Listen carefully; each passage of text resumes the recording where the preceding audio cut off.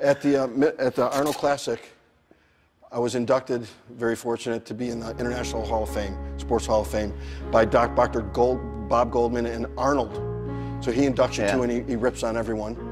And I was sitting next to, on stage with Don the Dragon Wilson, who was like a 12-time or so full contact kickboxing champion, movie star. Linda Murray, you know, one of the best Miss Olympias ever. Yeah.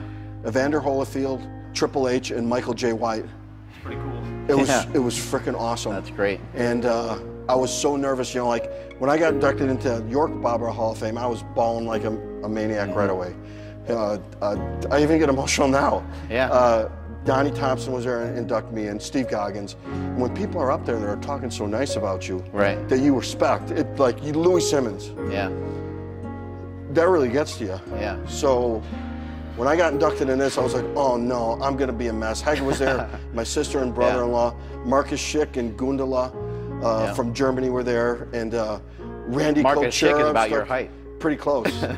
Randy Couture was there, and Chuck Zito, and all these, Tony Little, who's a riot, and what a nice guy.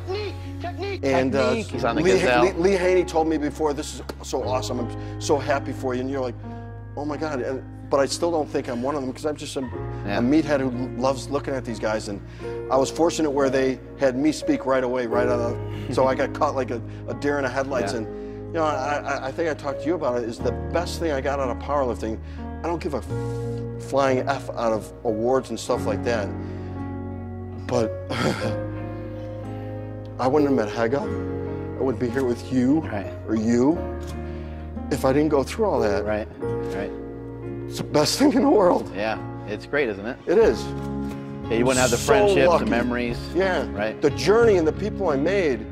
I got people I can call friends for life that I trust. Right. You know, we talked about that earlier too. Is like what your parents told you when you were kids that you didn't understand. If when I die, I can have a handful of friends that I can count on, I'm the luckiest man alive. Right. Look how lucky we are. Right. Well, and for you, you told me that you were really quiet and stuff. So without powerlifting, there's no way you would have met all those people. It was Hege's fault. Yeah. Her and her brother. They wouldn't even allow them at the same gym at the same time sometimes, because they would bust people's balls so much and stuff like that. So so yeah, she brought me out of my shell. Cool. Let's get back to lifting. Yeah. And stop crying.